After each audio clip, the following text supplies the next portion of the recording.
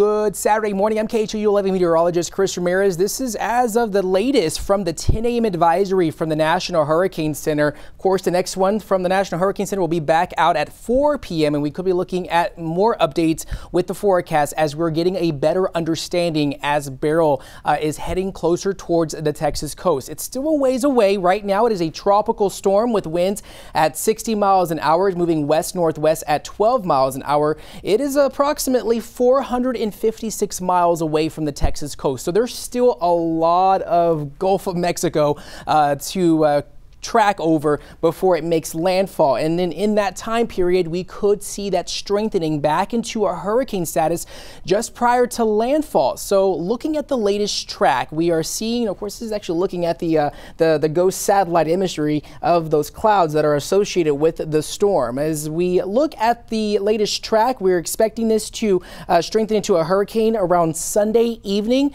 just prior to landfall, making landfall somewhere around Monday morning between Corpus Christi, south of Matagorda. So expecting this to be a tropical storm as it nears just to the west of the Houston area, eventually tracking off towards the northeast as we go into Tuesday into Wednesday. We're actually seeing that cone shrink just a little bit as we're getting a better understanding. Of course, all of southeast Texas was included under that forecast track. Now they're eliminating some areas across our areas, especially east of Houston, from the track, as that cone is expected to shrink going into the next 48 hours. We are expecting some rain out of this. So looking at the GFS American model, the heavier rainfall is going to be around the center of the storm. The good news is that Beryl is not as big. We're able to see that those orange and yellow colors, that's where most of the heavier rain will be from this system. So if you are watching in and around from Victoria, Edna, even portions of Matagorda Bay, even Austin, San Antonio might even get some of the heavier rainfall as this storm tracks off towards the northeast. But here's the good news with this. As we go into Tuesday afternoon, we're expecting a Monday morning landfall. Tuesday afternoon, this system is already going to be off towards the northeast, tracking towards Louisiana and portions of Mississippi. So this is going to be fast moving. We hope that it's fast moving as we continue through the next 48 hours, but lingering showers are possible at least through Sunday. But as we look at the rain accumulation, some of us could get up to 5 to 7 inches of rain. Right now, the latest models is showing more of the heavier rainfall. We're able to see those orange, reds, and those white colors. That's where the heavier rainfall is expected. That's the 5 to 7 inch accumulation. That's going to be mainly west of Houston, even though we can't rule out a possible 3 to 4 inches of rain in some locations here across the Houston area. And we just hope that it's not all at once and it's pretty much widespread. But since this is a fast moving storm, we are expecting this to be out of the area by Tuesday afternoon. However, hurricanes, as they're approaching the coastal areas, they do have some impacts. Of course, that hurricane watch that's in effect from Brazosport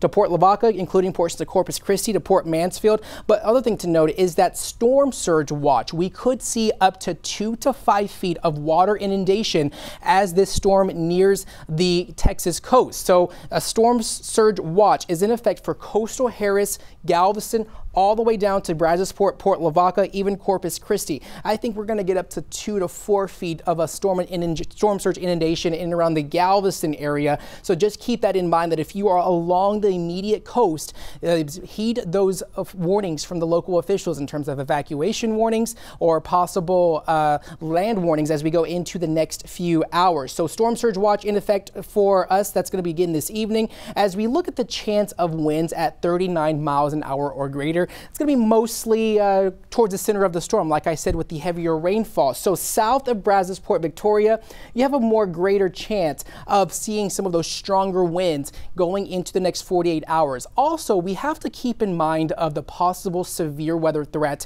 that's associated with those outer rain bands that usually like to move away from tropical storms and hurricanes. So the Storm Prediction Center is giving portions of southeast Texas a slight risk for severe weather. weather. That's going to be tomorrow night into Monday morning. So what that means is that we could see some possible strong to severe storms that could spit out a tornado or two going into the start of this next week. So that tornado threat is going to be at play for our coastal areas. That does include from Houston, Galveston, Angleton, Anahuac, south of Liberty, and all the way down to El Campo in Bay City. So the severe storm threat still at play as the storm is going to be making landfall, even though it's going to be making landfall just near south of Bay City, just north of Corpus. Just keep in mind that those outer bands doesn't mean that we could still see some possible tornadoes with this storm as we go into the next few 48 hours through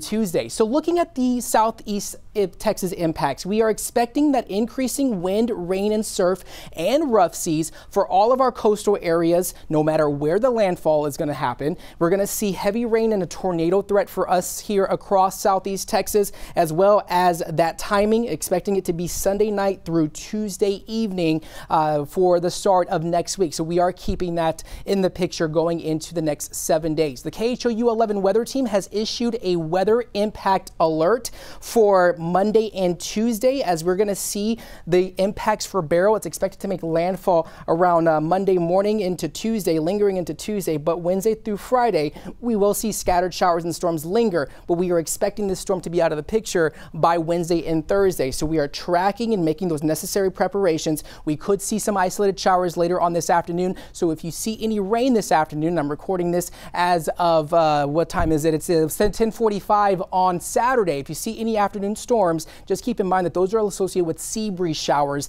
not really Beryl, that are moving in from our coastal areas or inland areas. So expecting a rather interesting next 48 hours as we head into Sunday and Monday, but we are expecting that landfall to be at some point on Monday.